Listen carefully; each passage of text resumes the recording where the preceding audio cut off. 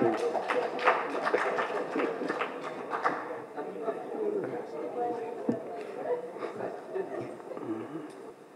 was told by medical personnel that everybody at 40 is a candidate for another set of eyes. Now you can imagine someone of 80 plus.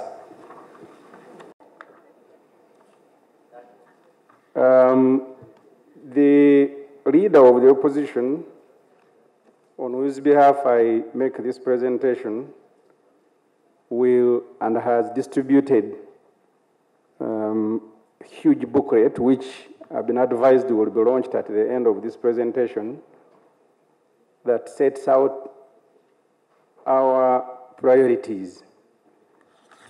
I have done a summary, which I now want to present to you. This summary will not go into the details, sector or program by program, but it will capture the significant issues in the economy and what we need to do as a country. Budgeting is the best period to judge the progress the country is making. This progress must not be measured only against impressive figures of economic growth, but on how these figures have positively impacted people's lives. For example, Minister of Finance has told us that the economy grew by 5.2% last financial year, as compared to 4.6% of the previous financial year. And the target in the medium term is 7%. You need to note that while the country has maintained decent figures of economic growth, unemployment and poverty levels have remained high. The Uganda National Household Survey of 2019-2020 put poverty levels in the country at 20.3%. And a multi-dimensional report released by Uganda Bureau of Statistics, which studies deprivation, put dimensional poverty in the country at 42.1%. Unemployment, according to Minister of Finance, has increased from 8.8 to 8.8 in 2019 to 12% in 2021. That's why Uganda is ranked country 159 out of 193 countries by the United Nations Human Development Index report, the latest one. Because human development is measured mainly against progress in education and health. Public debt is our #1 challenge as a country. The public debt has reached 97.4 trillion, which is 52% of the country's GDP. It had hit 53.7% at some point in 2022-2023, according to the Auditor General. The International Monetary Fund urges poor countries not to contract debt above 50% of their GDP. It is unsustainable, because GDP simply means the value of goods and services you are producing. So if you are unable to get money from the goods and services you are producing to pay your debt, it means you're in a crisis. And that could be the reason the Minister of Finance, if you read their documents, are trying to revise the debt figures. They put them at 86.7, which is 46.9 of GDP, to make it look sustainable.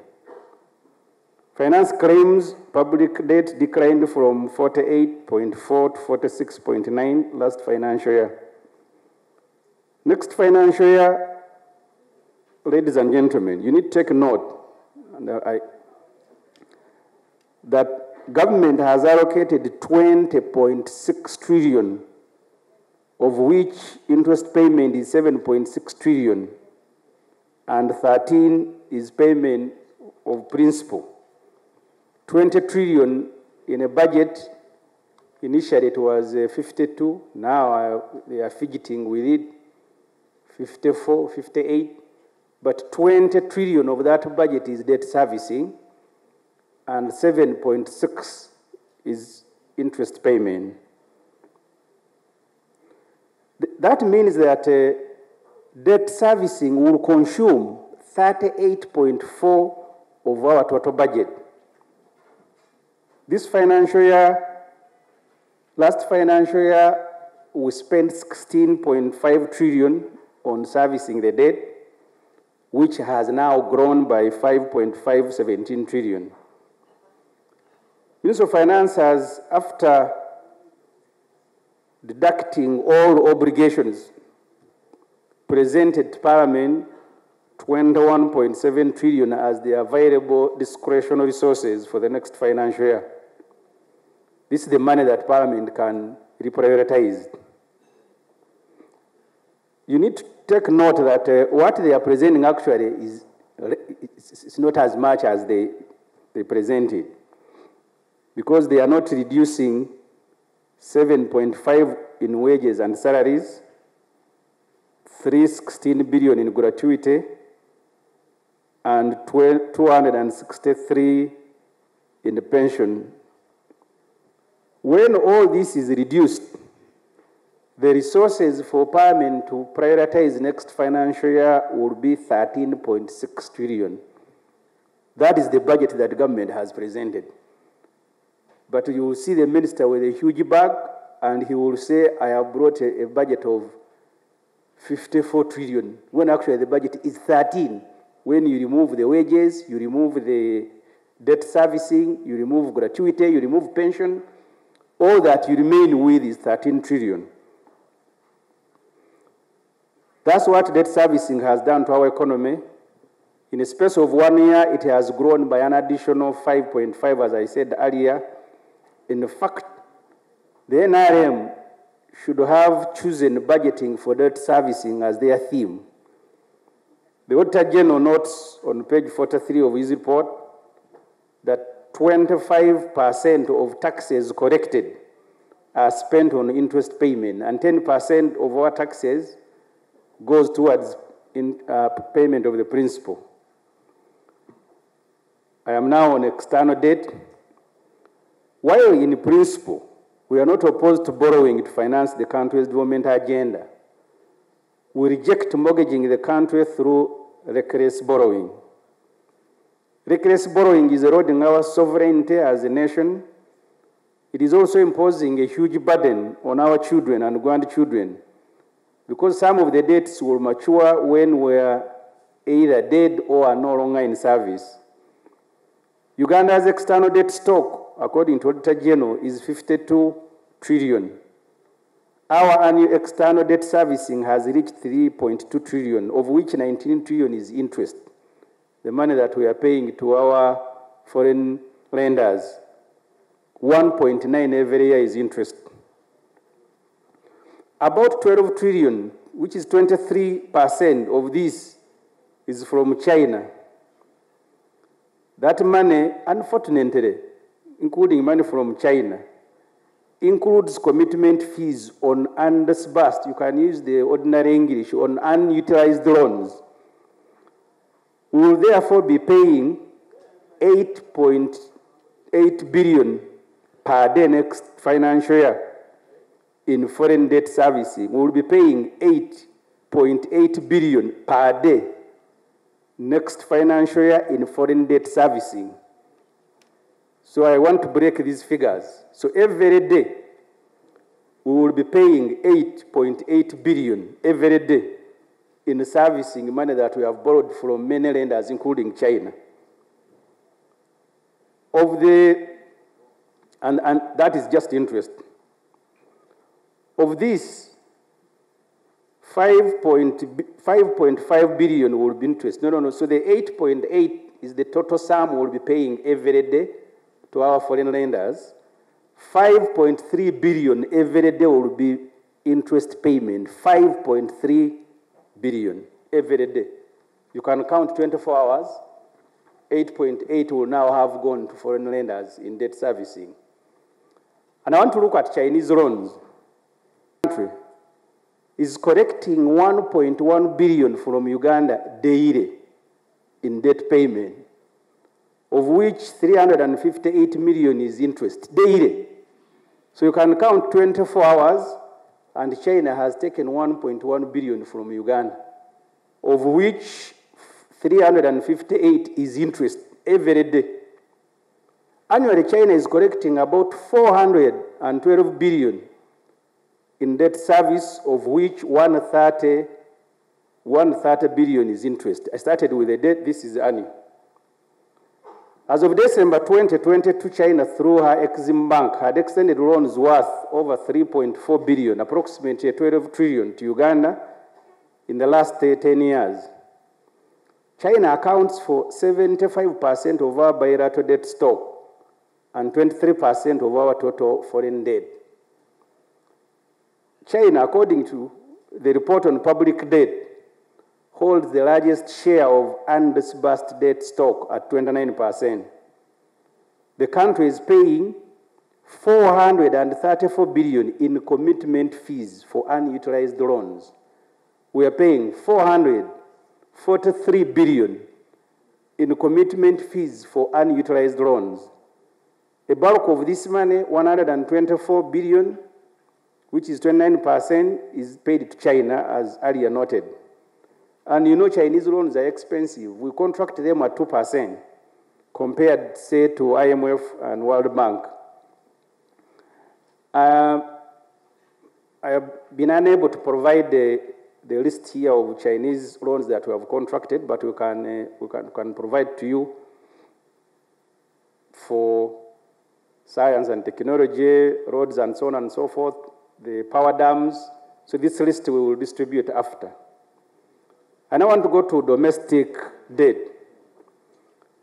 According to the Auditor General, domestic debt has reached 44.6 trillion.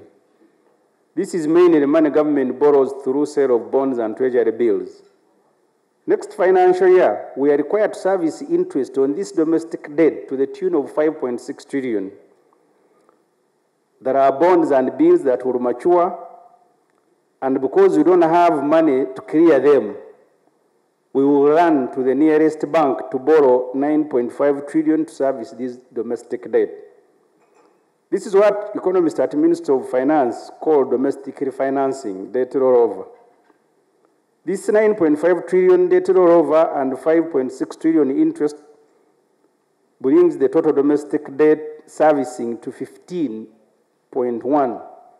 So we require 15.1 to service domestic debt. And please take note of the following. Even what government calls domestic debt, actually it's not domestic debt. Why? Our financial sector in Uganda is dominated by foreign players. We have 25 licensed commercial banks, only 4 are local banks.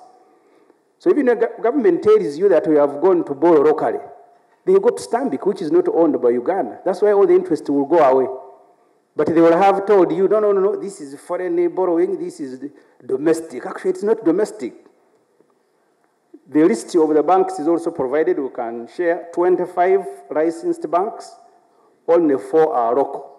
And then we keep borrowing from these banks and tell the country that this is domestic borrowing. Actually, it is also foreign. You need also to take note the points that the leader of opposition earlier made. Because if you borrow from foreign lenders, and I've given the figures every year, and even what you call domestic borrowing, you go to the same lenders, but they only have branches here. They take 20 trillion every year is paid to service debt to banks that are foreign owned here and banks from foreign countries. And then you go sector by sector. You look at the telecom sector. The key players are foreign. All the money they get is repatriated. You go to the energy sector. Even after disbanding the Uganda electricity UEB, we went and brought in foreign companies to run our energy sector. So Meme is taking money, Stambik is taking money, then you go to borrow from China, and then you don't have to be an expert to know why poverty levels are rising and why the levels of unemployment are rising. And most important to note is that we borrow money and don't utilize it. And then we pay exorbitant fees. So the total of undisbanded loans now is at 18.7 trillion. So this money we have filled the forms, they have given it to us, it is available.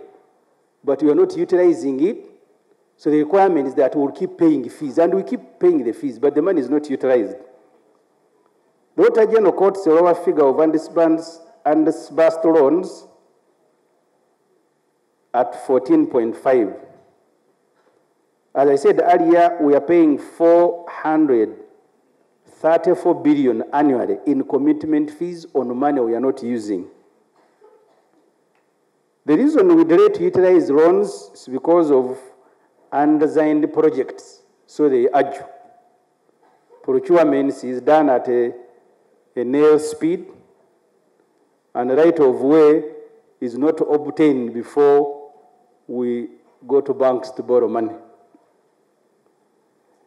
We have segmented, because the point we make of the resilient communities, look, in agriculture we borrowed money, 309 billion borrowed to boost agriculture is unutilized. And we provide a table here for you to see. We borrowed money for digital transformation. It is also not utilized.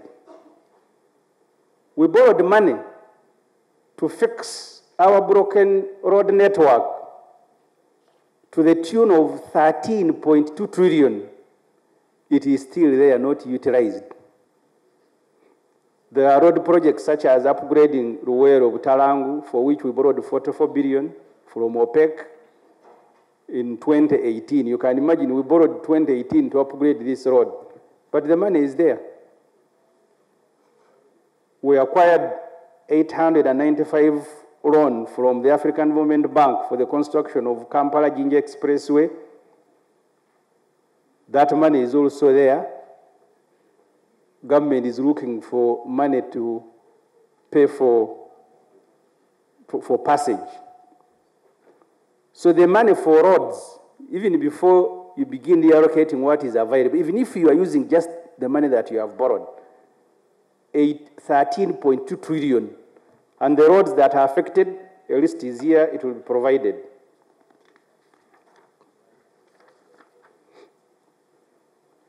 The same applies to the health sector, where we have borrowed money to fix our health infrastructure, but this money is also not utilized.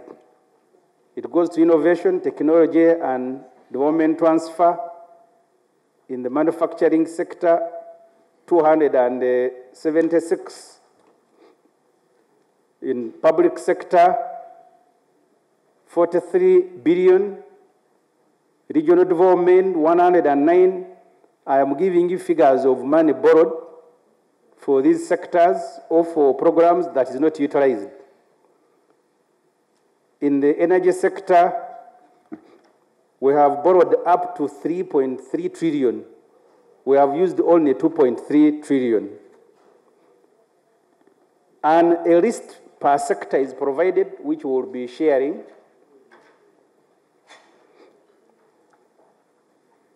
I have now moved to domestic areas. The total stock of central government area, according to finance, rose from 4.8 trillion 2020-2021 to 7.9 trillion in 2022.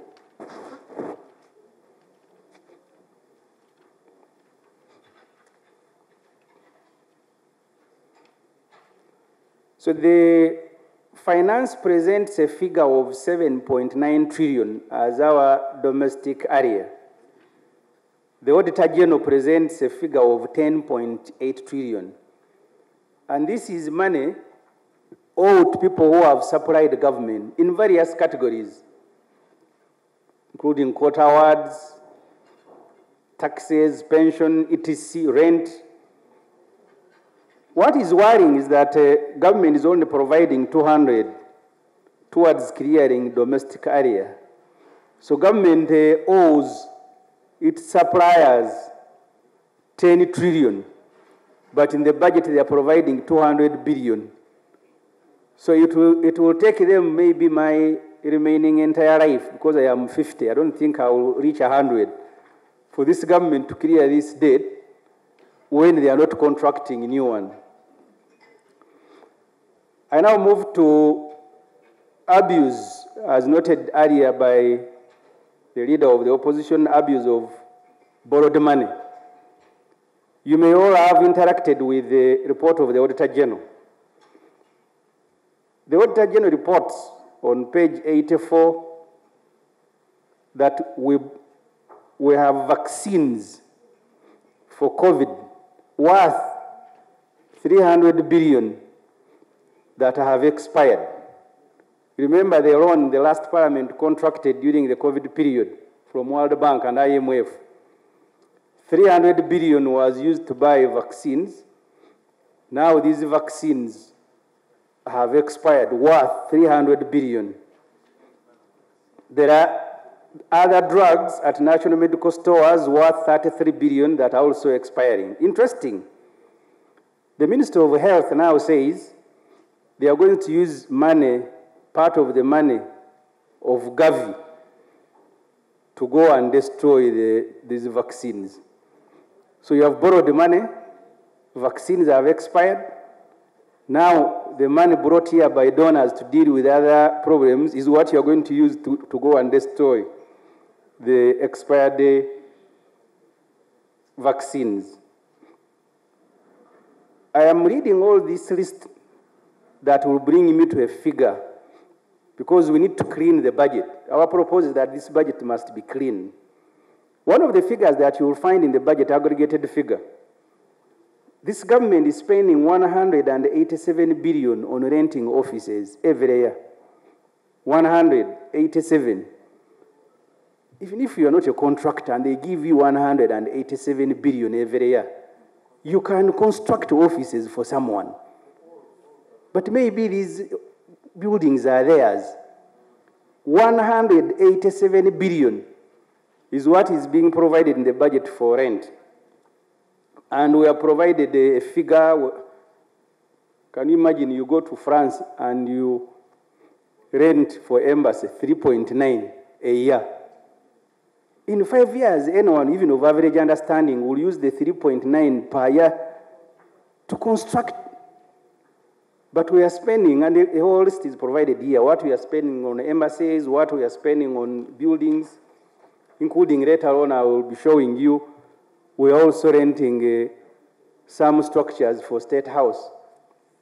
Maybe the president and his wife are not fitting in Nakasero and Entebbe, so they are renting extra buildings. So the list is provided here of where we are paying money for rent.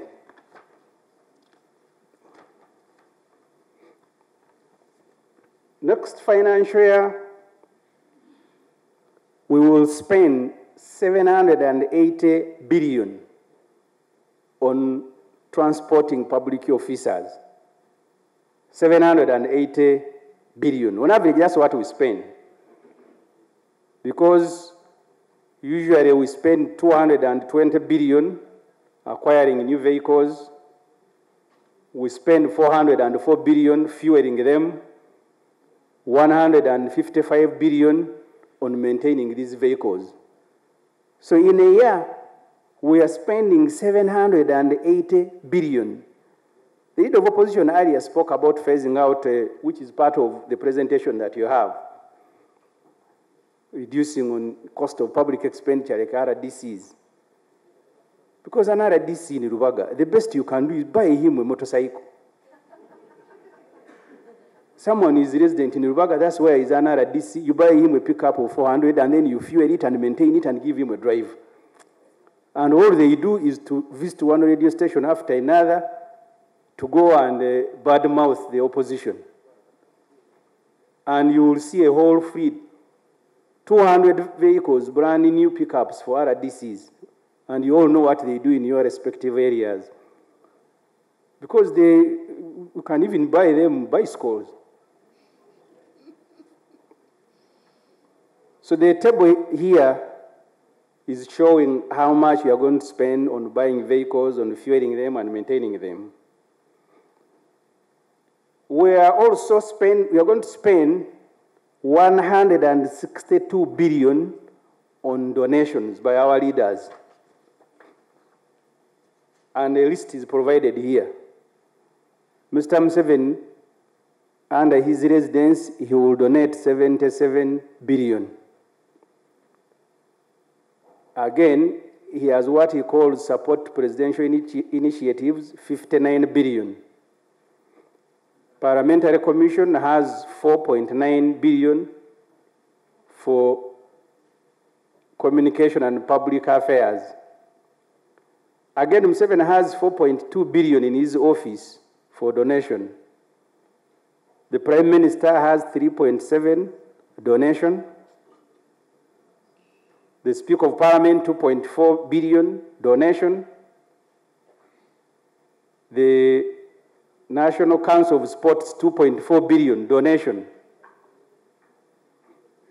The government whip has 1.8 billion donation, not his entire budget, but he has 1.8 billion for donation.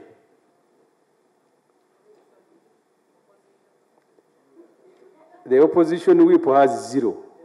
If the leader of opposition has nothing to donate, what about the leader of opposition?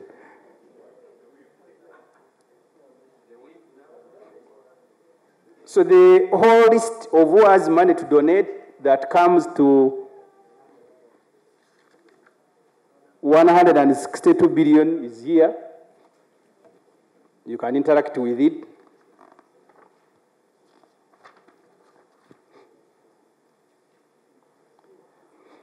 We are going through this list, and I'm about to come to an end. I say this is going to be a summary, looking for money that will be reprioritized. That's why we are going through this list. Money for donation, money for vehicles, money for this. All this money can be reprioritized in the sectors that the head of opposition outlined here, health, education, sectors that are going to help our people. But before I do that, let's look at the revenue projection. We had problems with finance when they came to Parliament. They said revenue, the projection was that it was going to grow by less than 1%. Yet on average, it has been growing by 11%. And that's why they had maintained 29 trillion when you go to the side of resources to finance next year's budget.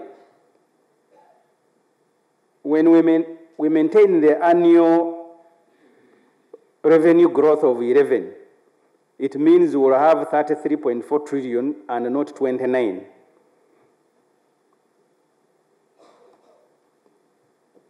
And then I want to come to other areas to complete the list of what we have identified as luxuries in the budget. That list, if it can be highlighted there. Next financial year, we have 34 billion for ceremonies and state functions. 34 billion. When you see these NRM people going to a function, they have 34 billion for ceremonies and state functions. Travel inland, next financial year we have 671 billion. Travel inland. And travel abroad we have 108 billion. We have 152 billion for workshops, meetings and seminars.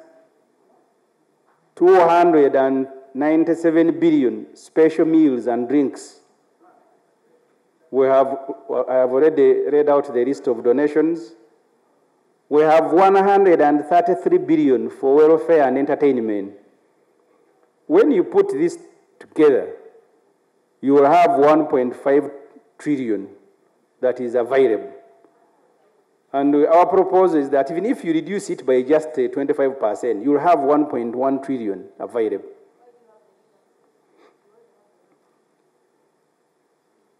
I now come to our budget proposal. After we think the realistic budget for Uganda should be 43 trillion shilling, not any other figure. Why? If you look at and you need to take note of this, every year government presents a budget, and I'll use last financial year. They presented a budget of 54 trillion. When it came to the actual release, they usually publish in newspapers that we have released the money. Most of the time, they have released the air. Because what that release means is that they have now asked the government agencies to begin submitting invoices to finance for payment. When those invoices are submitted to finance for payment, there is no money. The most interesting thing is that even when they budgeted for 54 trillion, they made the release less than 5.4 trillion. By their own release, they have a budget of 54. When they published the theoretical release, it was less by 5.4. When it came to actual money that is spent, it was actually 43 trillion. So the realistic money that was available, that was spent, was 43 trillion. But they released about 49 trillion in theory. But they did not even release the whole budget as they had presented it. We are doing this coming to a figure, and this will be the last part. The figure that has, if you can go there, the figure that has our budget.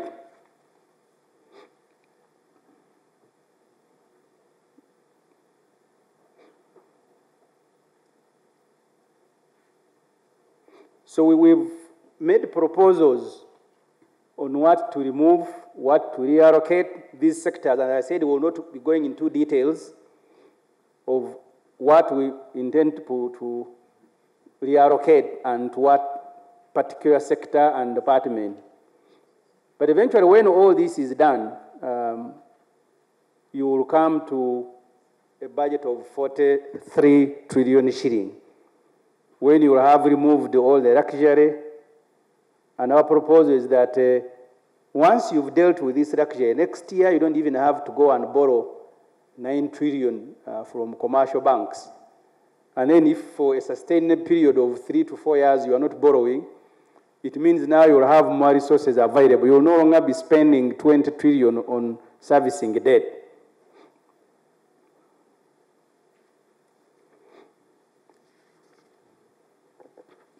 Finally, I hope I have been clear because I said this is going to be a summary. The NUP President, the Honorable Kyagulanyi, made here a very substantive statement on Museveni being our problem, and I share it 100%.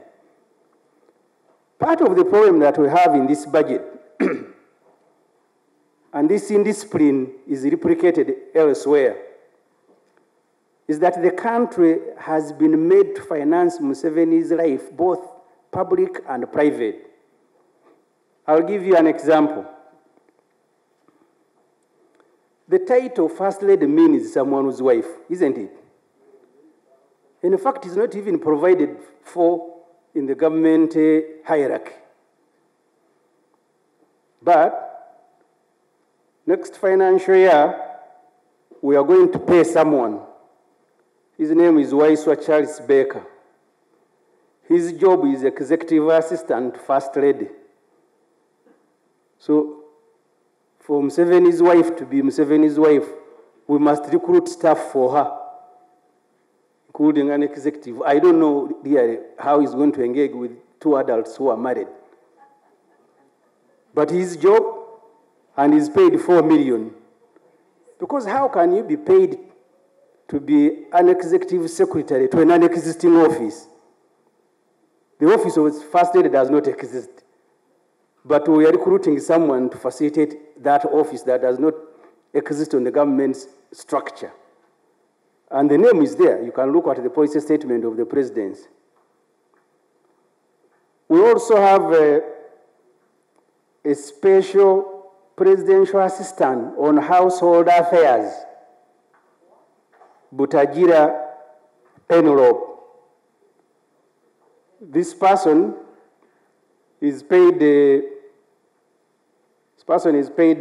8 million per month to help these two adults on their household affairs. And that brings the entire list of people who work at Museveni's residence to 1,000. As you earlier interacted with it, he has 51 cleaners, 62 cooks, he has 80 gardeners, 29 housekeepers, 10 dobby and roundary attendants, 100 private secretaries, 14 room attendants, 22 presidential assistants at the residence, 51 waitress and waiters, and 14 presidential advisors. So these are people who are supposed to be helping our president and his wife, because State House is provided for under the Presidential Emoluments and Benefits Act as a residence of the president. Interestingly, and we'll be sharing these lists as well, Mr. Museveni has also created another category of mobilizers and political. Some of them are mobilizers, political assistants in the State House. They do Museveni's political work, but they are paid by Uganda. For example, someone mentioned Namiaro here, the one who was in Kololo abusing Muslims who went to Foftari. Her salary in the State House is 12 million per month. But she sits at Museveni's office as chairman of NRM in Chambogo. So someone who is employed by NRM in Chambogo is on the payroll as a special presidential assistant, 12 million per month. That list has nearly 200 people who are doing that sort of work. We'll be sharing it. So, honorable members, the details of allocations of our proposals are in a booklet that the leader of opposition will launch. And these proposals are proposals sector by sector, program by program. What I have outlined here is a summary and the structure of the economy. So I want to thank you very much for listening to me, for God and my country.